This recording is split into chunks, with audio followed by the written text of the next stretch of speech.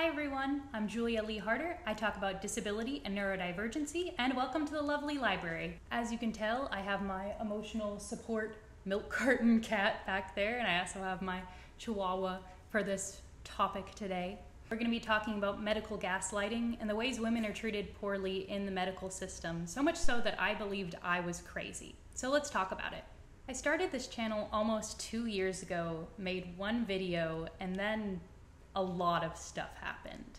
I graduated college, got my first job as a writer for Google, fell in love, and wrote a book. Well, am writing a book, a couple more drafts to go. I got a diagnosis from the Mayo Clinic after 2 years of navigating the medical system undiagnosed, and then more recently, I added some diagnoses to my punch card, and one of those is ADHD. Looking back at these last couple of years, I realized that I did a lot. That's not really surprising to the people in my life because I've always been a person that needed to be doing a ton of different things. Now I'm throwing YouTube in the mix, so like I mentioned, ADHD. But I'm really proud of myself because what many people don't know is that I spent a good portion of that time being very ill. I was 17 at the Houston rodeo when I had my first seizure, and it was a really jarring experience to lose control of my body like that in such a public, large place, and it kicked off years of doctors, hospital visits, and tests. The frequency of these attacks picked up so much so that I fell into an almost daily cycle of having a seizure, being sedated, and then being basically unable to do anything. But my EEGs consistently showed that I wasn't epileptic. What I was experiencing was something different, but it was still really real. Prior to this, I was a varsity cheerleader, a top student, involved in just about every extracurricular you can name. I had just been voted most likely to succeed by my high school graduating class, and now I couldn't even get out of bed. I began experiencing muscle weakness, chronic pain, and extreme fatigue. I was about to go off to college, so I was terrified. So naturally, I asked for help. I feel very naive in retrospect because I thought what would happen would be that I'd go to a doctor, they'd find the problem and they'd fix it. It was a lot more complicated than that, but I also didn't see coming the amount of blame I'd come up against. I was pretty used to people trusting me, but there's good old medical gaslighting.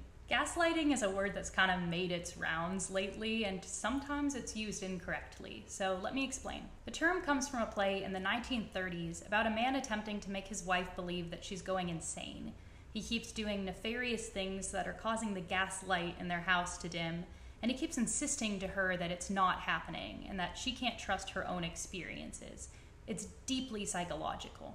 I think the term carries over pretty perfectly when describing my diagnostic experience. Medical gaslighting can look like a combination of things like refusing to listen to or discuss your symptoms, belittling you, or blaming your pain only on things that they perceive to be your fault, such as weight, exercise, stress.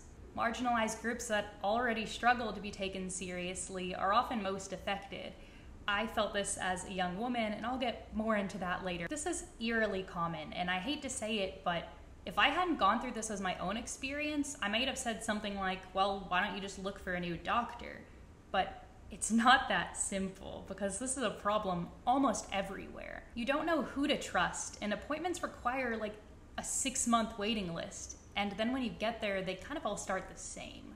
You spend forever writing out your medical history, and then the doctor comes into the room and you have to tell it to them all over again. Every single appointment required me to relive the traumatic experiences that came with my illness. I learned to be strategic enough in how I presented myself so that it was clear that I was asking for help and I was communicating that, but not so strategic that the doctors could write me off as a liar. I learned how to present myself as being in distress without being able to be written off as unstable. In one experience, I went to my primary care physician. I knew that he wasn't an expert in the symptoms I was experiencing, but I needed a referral, so I essentially needed his permission to get this MRI done. I gave him my usual monologue of symptoms, when they started, what I was experiencing, what meds I'd taken, what tests I'd had done. And then I got into the harder stuff.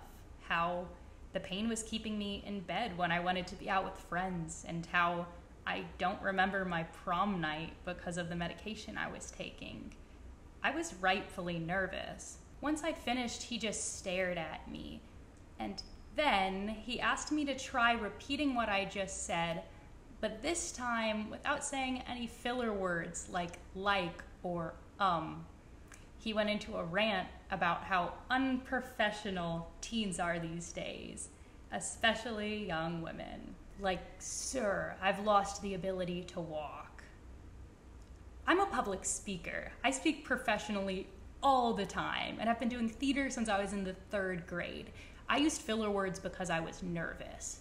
And why wouldn't I be when every single doctor I've seen has given me a million reasons not to trust them? He later apologized, but mainly because my MRI came back spotty. Another time, I was admitted to the ER and then the hospital, and I had a neurologist walk into my room at midnight, tell me that there was nothing she could do for me because I just wasn't trying hard in therapy, and then leave. The exchange was all of 10 minutes long. That was the first time I met her, and I was charged hundreds of dollars for that visit. She then insisted that I be discharged after getting a lumbar puncture. I told them I can't stand up without throwing up, so maybe I shouldn't be discharged yet. And they said, that's okay, we'll get you a wheelchair. They made me wait 2 days before I was allowed to come back and be readmitted because my spinal fluid was leaking.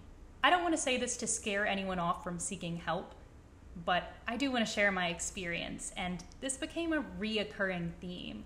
I was passed off from specialist to specialist, all of whom were looking for reasons that they couldn't trust what I had to say. I was doing well in school, so obviously it couldn't be that bad, except I wasn't, and it was. I was in therapy, but not like the right kind of therapy, so obviously my issue must be entirely psychological. Everything was a big catch-22. I wasn't exercising because I was in pain, but to the doctors, I was in pain because I wasn't trying. I was depressed from months in bed, but I couldn't talk about that because it made me easy to dismiss. I was a trope, a mentally unstable woman, an anxious kid. The thing about pain is that it's so easy to attribute to this moral failing. He was overweight, she smoked, they put themselves under too much stress, but it's so hard to develop empathy. And the worst part is that I started to believe it. I was 18, and these were the people I was supposed to trust with my life. I didn't feel like I had control over my pain, but what if on some buried subconscious level I did? What if I was somehow essentially choosing this? What if the problem isn't my body, it's me? If you're at that point right now, I want to tell you this. Even if it was purely psychological, I was still a kid and I deserved help. You deserve help. I came to believe that I was this kind of unreliable narrator of my own pain, but that's not even a thing. If I had a thumbtack in my shoe, and to me that felt like being cut open with a chainsaw, I would still be living every single day with the pain of being cut open by a chainsaw. So no, I didn't choose this. And these days I'm filled with that feminine rage. I'm like Florence Pugh in Midsommar. I now know that I have functional neurological disorder, which is under-researched, misunderstood. It's tied to a lot of unhelpful names and ideas like conversion disorder, somatoform disorder, even hysteria. If you want to deep dive into FND, let me know. I wanted a diagnosis so bad because I was so tired of people telling me I was fine when I so clearly wasn't. It took 2 years and a flight to Florida to get that diagnosis, and even then, I didn't get any real treatment. That's early for these kinds of disorders. I know people that it took them a decade to get diagnosed. That's a decade of dealing with these symptoms without an answer, or with an incorrect answer. I'm really lucky that I had the support system I did, and frankly, the financial stability to keep searching. Even with a diagnosis, I still feel crazy some days. And even after finding a super supportive community, the things that were said to me stick with me. But I've learned that those voices aren't my own. I made this video because I know there are so many people out there that feel like they are begging to be believed. I was one of those people, and I just want you to know that I believe you. I want to extend that belief to myself as well. Hope you all enjoyed the video. It's a pretty heavy one, I know, but I'm just getting started up, so please let me know if there's any other topics you'd like me to talk about, and any support is appreciated. You can check out my writing, and thank you so much.